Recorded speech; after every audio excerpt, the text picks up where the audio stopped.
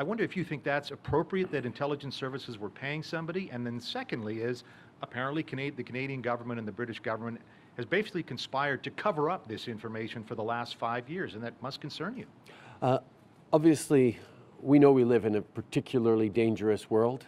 The fight against terrorism requires our intelligence services to continue to be flexible and to be creative in their approaches, but every step of the way, they are bound by strict rules, by principles and values that Canadians hold dear, including around the Charter of Rights and Freedoms, and we expect that those rules be followed. I know there are questions about certain incidents or operations of the past, and we will ensure to follow up on those. Next question. Good morning, Prime Minister. Paige Parsons with CBC News.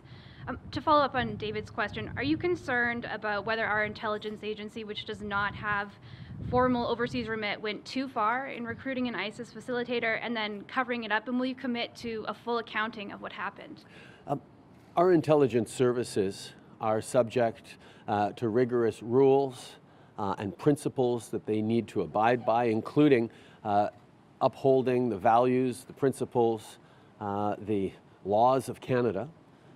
And there are rigorous oversight mechanisms that are in place with the clearances necessary to look into the operations and the decisions taken by intelligence services in their work to keep Canada and Canadians safe in a very dangerous world.